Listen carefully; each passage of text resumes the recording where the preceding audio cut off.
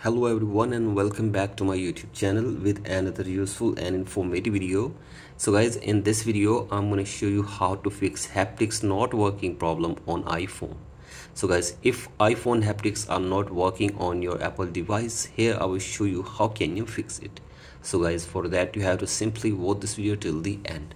So guys, first of all, open settings on your device and from here scroll it below and go to sounds and haptics from here. Tap on this and now tap on haptics from here, and from here you have to simply check this to always play. So guys, you can see this, you can check this to never play, you can check this to don't play in silent mode, you can check this to play in silent mode. So guys, if you want to turn it on, you have to simply tap on or check this to always play. So guys, do this and after this go back and now go to accessibility, and from here scroll it below and go to touch, and from here go to haptic touch, and from here you can set the duration of touch from here. So guys, you can set the haptic touch duration from here.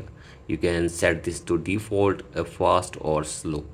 So guys, check this to anyone which you want, and after this go back and now check if the problem is fixed or not. And if the problem is still there, then you have to simply restart your device for one time. So guys, for that press and release the volume up button and then down, and keep holding the power button until your device restarts. So guys, do this and after this hopefully your problem will be fixed.